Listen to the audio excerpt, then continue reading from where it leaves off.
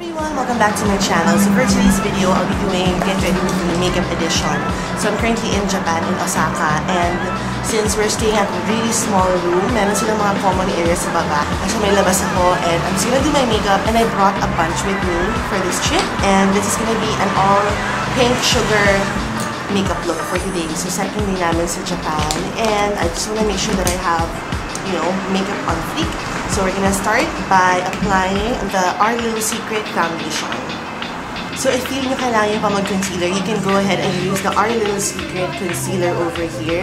But since okay na yung coverage ng foundation for me, I won't be using it anymore.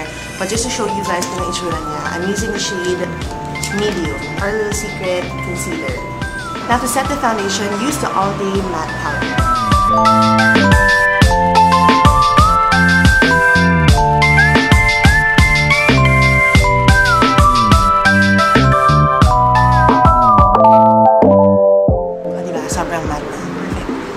For the contour and blush, I have the Sweet Cheeks HD Cheek Color, yung itsura.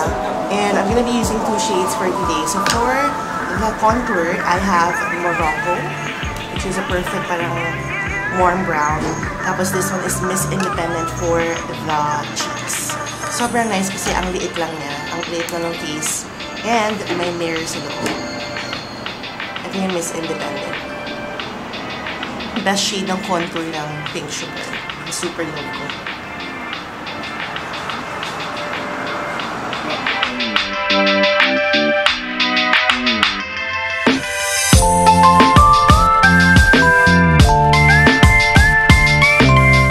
Jaw and then sides ng nose.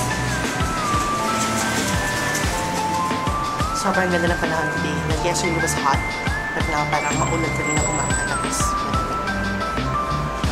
Miss Independent. This is very pigmented, so a little goes a long way. Next, we're gonna do our brows, and we're using the Honey and Good Brow Kit. So this is my favorite brow kit from Pink Sugar. Actually, one of the best in the market. Kasi look at that. So it contains like a brush, two brushes, and then 4 different shades. One wax, tapos 4 different shades. So I'm just gonna darken my brows a little bit kasi bagong eyebrow embroidery.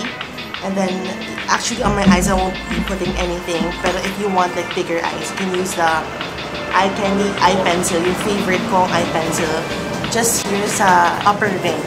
But I won't be doing that kasi nga lash extensions. Ang pinaka-last is the lip color, and I'm using the These Lips Don't Lie crayons. Nice little color.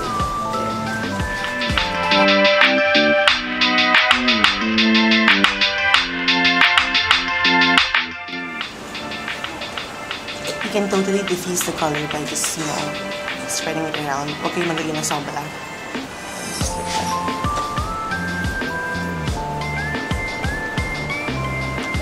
And that's it for my makeup look for today. I hope you guys enjoyed watching. Again, all the products that I used for today is from Pink Sugar. I'll have their branches in the information box. Thank you for watching!